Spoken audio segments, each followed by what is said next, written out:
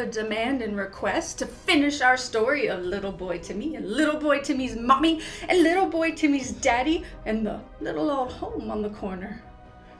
Well, yes, we experience flickering lights, we experience creaking sounds, we experience cold spots, but I have something next that little Timmy experienced that she can't say anything about. Okay, so we had just thrown the blanket over little Timmy's head and he holds it so tight. And as he's laying there with his eyes squeezed tight shut with the blankets over his head, he hears a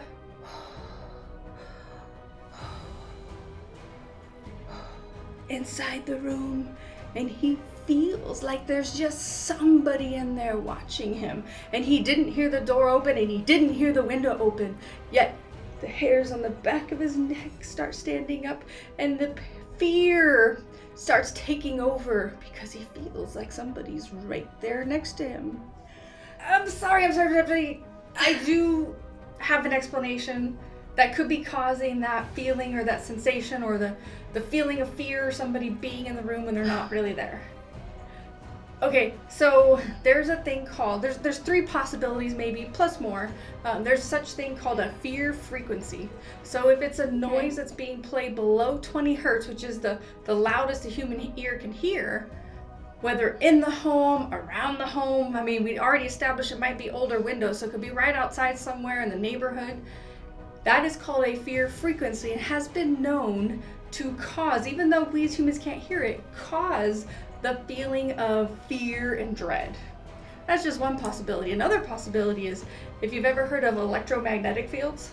So you'll see them a lot in ghost hunting shows, for example, because that's how they hunt for ghosts. However, they'll take the same device that they use to hunt for ghosts and check the electrical equipment in the home, around the home, check the electrical wires. Because if there's anything leaking electricity or an electromagnetic energy, that can create what is also known as a feeling of dread or paranoia. If there's anything leaking, sometimes you'll see it around a microwave or old electrical. I mean, we already established it's already an older home, so check the electrical. Now there's another possibility. Carbon monoxide poisoning. So if there was a home inspection done, then the home inspector would have found that there was possibly not a carbon monoxide detector in the home. So that could either be from the gas stove in the kitchen, or it could be from little Timmy's daddy running his equipment that might be gas operated in the garage or his car in the garage without opening the door, and it could seep in or leak into the home, causing the possibility of carbon monoxide poisoning. And guess what? That can cause hallucinations and illness, and if not caught soon enough, even worse. So what you want to do is you want to make sure that you have carbon monoxide detectors installed in your home in all the appropriate places. If you don't, call your local realtor or your trusted realtor, or call us, so that way we can help show you where they should be, because we want your family to be safe. And we want you to have a wonderful home to live in that you love. Okay, well, thank you. I very much appreciate you helping me with my scary story. And apparently, little boy Timmy is doing just fine. And little boy Timmy's mommy and daddy maybe didn't have a realtor that helped them get the proper inspections on the home. Well, let's finish and see where little boy Timmy and little boy Timmy's mommy and little boy Timmy's daddy does, because we still don't know what happened with old man Barley. Well, little boy Timmy with the blanket pulled tight over his head and his eyes closed super tight. And yes, he still has that fear inside of him and the goosebumps on his arms and up the back of his neck.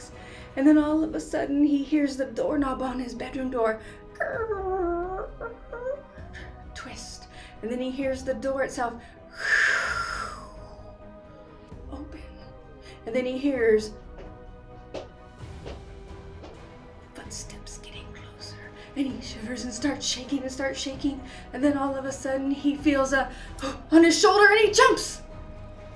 And it's little boy Timmy's mommy saying, dear, we're going to bed. I love you, have sweet dreams, and we'll see you in the morning. Good night.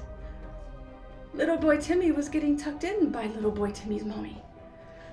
And with that, little boy Timmy sighed a sigh of relief and got cozy up into his bed and fell fast asleep.